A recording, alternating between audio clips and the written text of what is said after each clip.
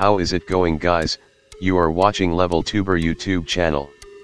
In today's video we will see how to remove bad sectors or clusters from hard disk drives. For that, download an application called HDD Regenerator. This software regenerates the bad sectors into good ones. You may download using the link in the description. Now click on the application and open it. It may take some time, so please be patient. After it opens, you will see options like bootable USB flash drive and CD or DVD drive. This will allow you to create a flashable USB or CD drive. We may also launch it directly, but it becomes more efficient when we boot it from a USB drive after flashing. So guys, you need to have a free USB drive, or take a backup of the USB drive before you make it bootable, as it may format the drive, and you will lose your precious data. Once you go into bootable USB drive option, it will show you the available USB drive to make bootable. Now simply select the USB drive and click on OK. Now simply reboot your computer, and boot into the USB flash drive from the boot menu.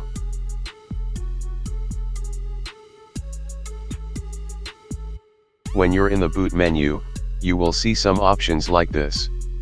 I am using a Dell motherboard, so my boot menu looks like this. It varies for different motherboards. Now select USB option from the boot menu. This will boot into the USB flash drive that contains the files of HDD Regenerator.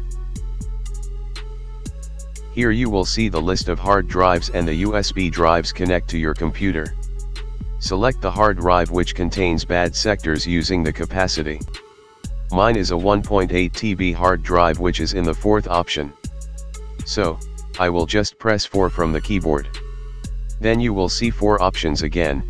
Here the first one is for scanning and regenerating only the bad sectors, the second one is for just scanning for bad sectors, and the third one is for regeneration each and every sectors, which will take at least 2 days for my PC to regenerate this hard drive. We will just go with the first option since we just want to repair the bad sectors. Just tap 1 from your keyboard. And now it is to select from which sector it should start scanning. Since we don't know which sectors are good, we will just start from the sector 0. Just simply tap enter to do so. Now it began to scan from the beginning. This could take as much as 6 to 12 hours since it's scanning a hard drive of 2 terabytes.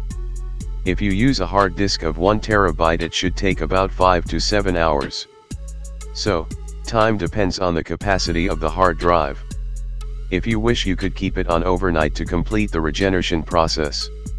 So guys, hope you understood how to fix bad sectors in hard drives. So, give it a like, comment, share, and don't forget to subscribe. Thanks for watching. See you in the next video.